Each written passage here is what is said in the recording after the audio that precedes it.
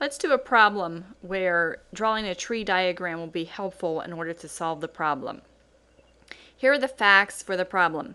5% of males that play football, baseball, or basketball in high school will play in college. Of these, 1.7% will play professionally. Of these, 40% will play professionally for more than 3 years. 0.01% of high school athletes go directly to play professionally without playing in college. The question we want to answer is, what is the probability that a high school athlete will compete in college and then go on to play professionally for more than 3 years? Let's start the tree diagram. Where does the tree diagram start? The tree diagram starts with all male high school football, baseball, or basketball athletes. What can happen to those athletes? They can play in college, or they can not play in college, and we'll call that play in college complement. What is the probability that a male athlete will play in college? We see that that probability is 5%. If the probability that they do play in college is 5%, what's the probability that they don't play in college? It's going to be 1 minus the 5%, or 95%. Where do we go from here? If they play in college, they may go on and play professionally, or they don't play professionally. Play professionally complement. What is the probability that they do play professionally? It says of those that play college, 0.017 or 1.7% will play professionally, which means that 0.983 do not play professionally. Remember, this is a conditional probability. It's the probability that they play professionally given that they played in college.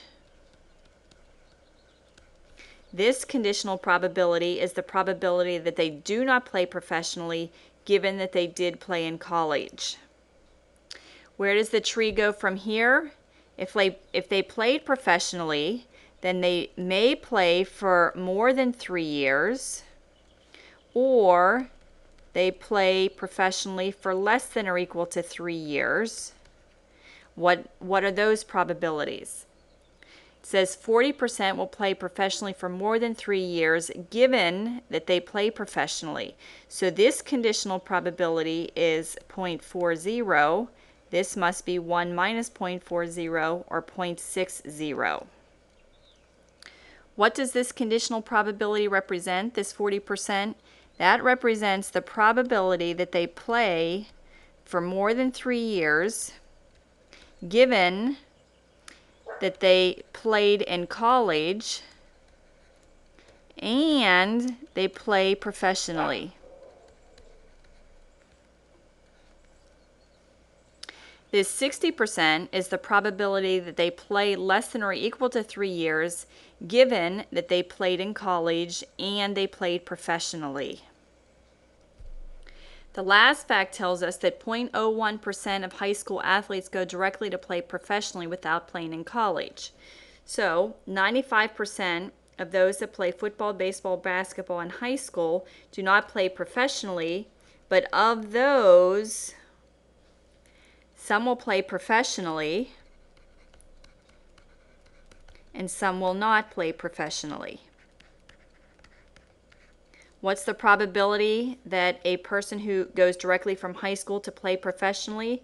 That probability is 0.0001. So the probability that they do not play professionally is 0.9999. Now let's see if we're ready to answer the probability statement. What is the probability that a high school athlete will compete in college and then go on to play professionally for more than 3 years?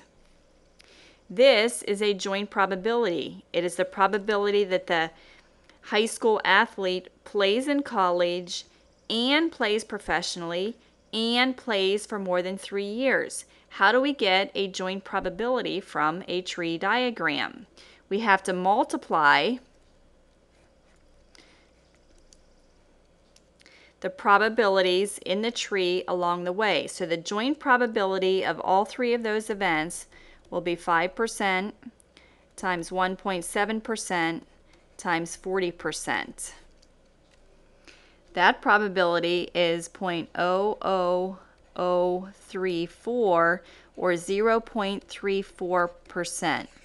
So the probability that a male high school football, baseball, or basketball athlete will play in college and play professionally and play for more than 3 years is only 0.34%. Let's answer another probability question about this tree diagram. What is the probability that a high school athlete will play